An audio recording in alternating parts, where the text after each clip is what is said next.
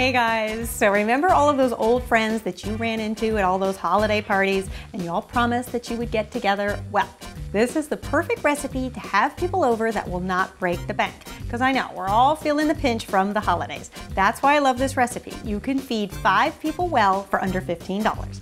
So the first thing you're gonna do is saute some onions. Now for this recipe, I really love to use a red onion, just because they're a little bit sweeter and I also love the color too.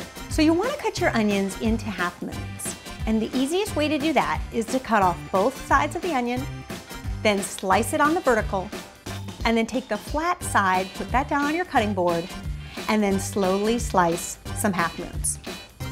You're gonna saute them up in the pan just until they start to kind of wilt down and become soft. Then you're gonna add some sliced cherry tomatoes and let that simmer just until the cherry tomatoes start to release their juices and kind of break down a bit. Then you're gonna add the zest and juice of 1 lemon and then let that simmer just until a nice sauce begins to develop as those cherries break down into the lemon juice. Meanwhile, you can boil your pasta. You're gonna boil some well-salted water and then add a little bit of olive oil. This will prevent the ravioli from sticking together. You'll know when they're done when they begin to float to the top and the pasta starts to puff up a bit. At this stage, check your sauce. If it looks like it's drying out, just add a few spoonfuls of the pasta water to the sauce. That pasta water has olive oil and salt and now a little bit of the starch from the ravioli, and it will actually create a really beautiful thickened sauce. Then you're gonna add your spinach. So I usually will take a full bag of the pre-washed baby spinach. That way it's all ready to go and you don't have to trim the spinach or wash it. At first it might look like a ton of spinach, but this is the funny thing about cooking spinach.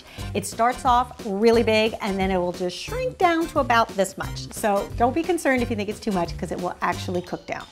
And then the final step is to season with salt and pepper and then just add a nice drizzling of olive oil just to kind of keep that sauce coming together. You're gonna drain your ravioli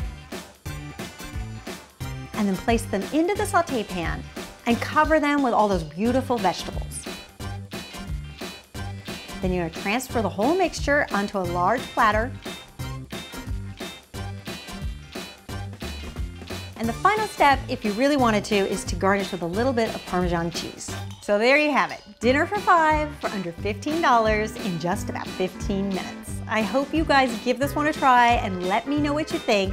Go ahead, have those friends over, keep your promise, and let me know how it goes.